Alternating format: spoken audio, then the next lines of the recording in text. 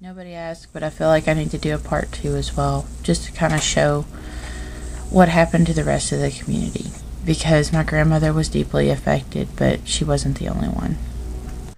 So I found a section that goes like kind of in the middle. It's my cousin Marty's house, and then his neighbor, and a friend of ours, Steve Torrance's auto shop.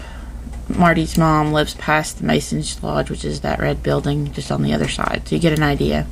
And there's many houses that go on down here, and there's even a trailer court that runs back here. So there are literally dozens of homes in this area.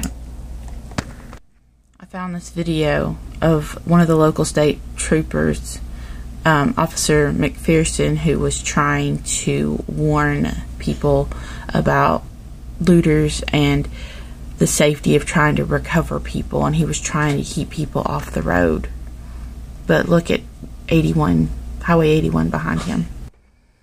I paused the video just so I could catch this frame because I didn't know if he wanted to be in this video. But look at all that. It's all gone. All those trees, everything that you saw, is gone. And this is my cousin Marty's house. Yes, there is a tornado fund for them, Shannon and Marty, and they just had twins, premature twins that were just born right before Halloween.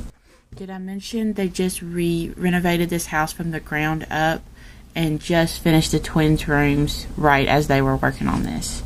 It's so disheartening. And this is the house that's left from one of my neighbors. He and his wife lost everything. And of course this footage. Even more of 81. Or what's left of it. As of yesterday, at least 11 people confirmed dead.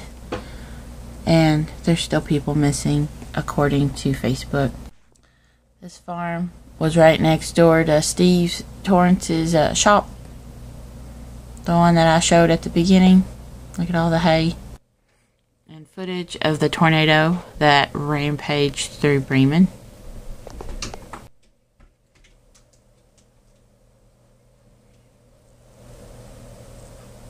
And last, I'll show you this aerial footage that was taken from a news report in Louisville as they were passing through heading to Mayfield. And the reporter described it as a bomb going off. And that's the story of what happened to the rest of Bremen.